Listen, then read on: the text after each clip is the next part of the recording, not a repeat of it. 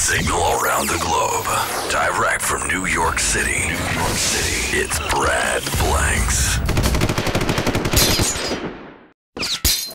Joseph, how are you, mate? I'm well, man. How are you? Yeah, congratulations on this role. It's Thanks. You've nailed comedy and kind of a heartfelt story in one. Was that a challenge to sort of pull that off and do it?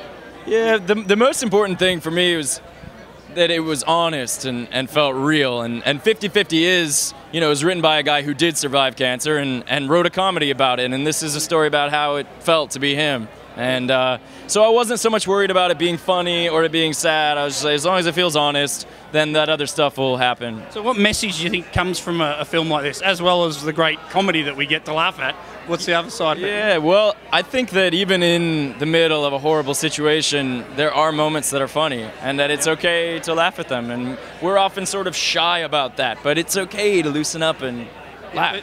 Well, in final words, romantically, there's also elements of romance in the movie, but it's sort of just nice, subtle romance, isn't it? Would you call it that? Yeah, well, I would say, again, like everything else in this movie, our point was to try to be real and not force it into any sort of Hollywood stereotypes. So that's what it is. And there's ball gags as well.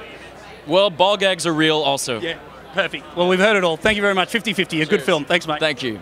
Joseph Gordon-Levitt, a lovely fella.